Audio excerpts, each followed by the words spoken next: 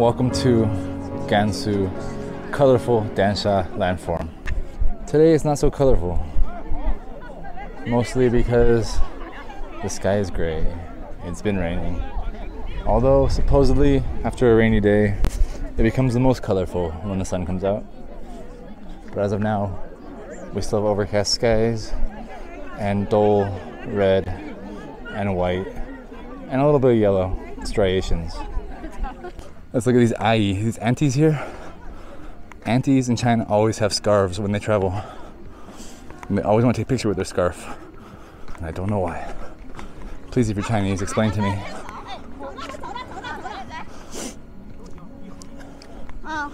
Please explain to me why every ayi has a scarf when they travel. Please teach me the ways of China. It's one thing I still don't understand. You may have seen a place like this on the internet, or you may have seen this place.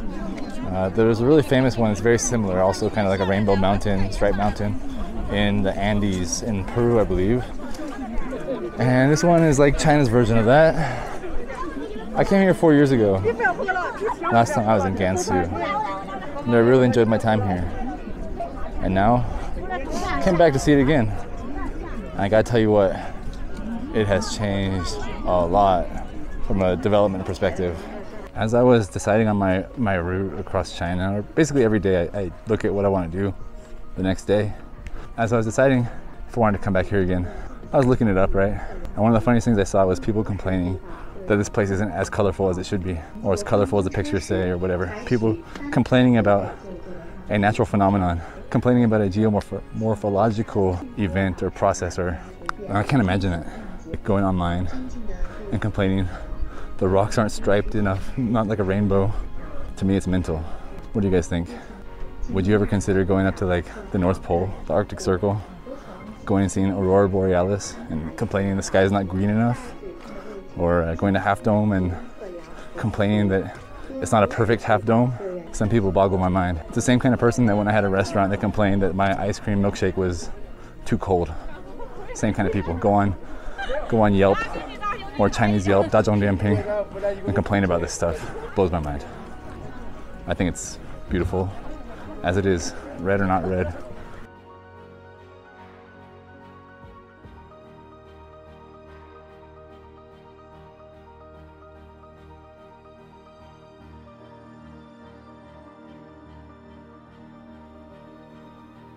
All right, so this place just became an actual national park in 2014. Before that, it was like still like a park, but not a national park. And it's become more and more famous. Lots of people come take pictures here, and they Photoshop the hell out of the picture or saturate the picture, and then it becomes very, very red, very, very yellow, very, very colorful. And it's never really like that, obviously. It does become more colorful at times, but not so much like the manipulated images. Anyway, because of all that marketing, a lot more people have come here. Last time I was here, they had these little tiny green buses. They were like provincial city buses that you might find in like a really low tier city. Ones with handles and things like that. You know, like a city bus. And now when they take you around the roads here, they take you in like a luxury, not luxury, but a coach, like a bus you would sit on like long distance travel with actual seats instead of standing room hanging on the thing. So they've done that. And they've also built up tons of platforms here. Before they had a few wooden platforms, and now it's like these massive spaces, pavilions on top of every mountain. This is just 4 or 5 years ago, 2016. 5 years ago, yeah, time flies. Last time I came, yeah, there were a lot of people, but not like this. And this is, you know, post-COVID era, and this is a cold day. Last time I came in summer, I guess heat probably kept people away because it was really hot out here in the desert. So anyway, last time I don't remember there being 2 separate entry fees.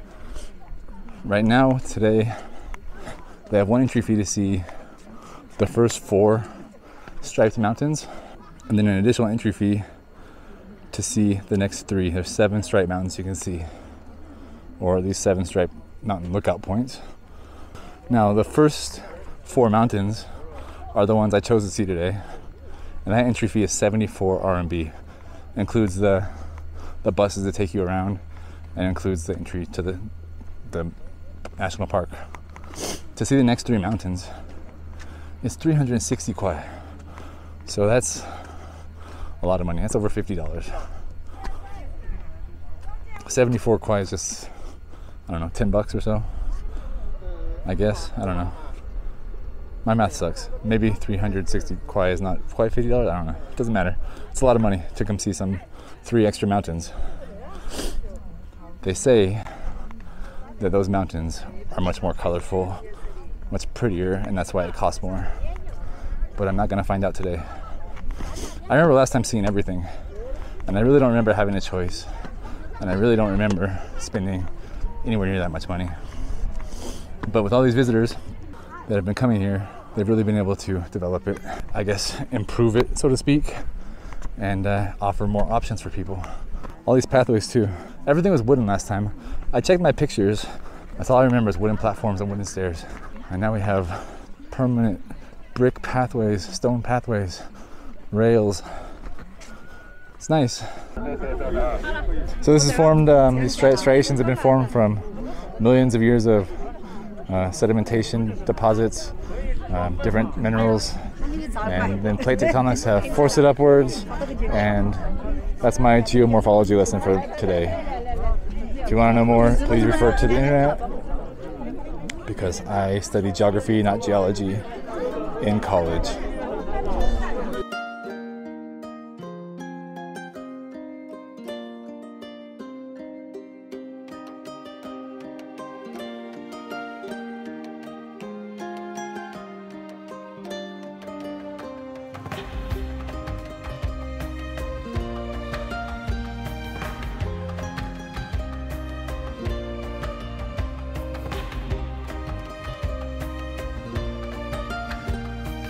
So I've said before that most places in China that require a ticket, scenic spots, are generally not necessarily worth the price of admission compared to places that are free.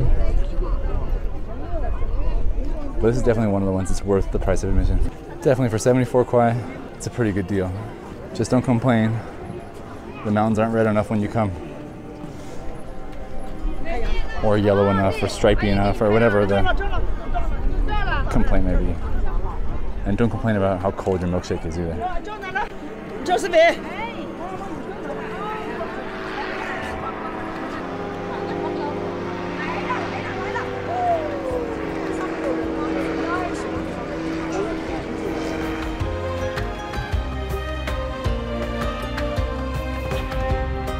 Okay, so here, as I said, so there was sedimentary deposits a long time ago, and then the continental crust moved, and then uplifted and exposed the colorful hills.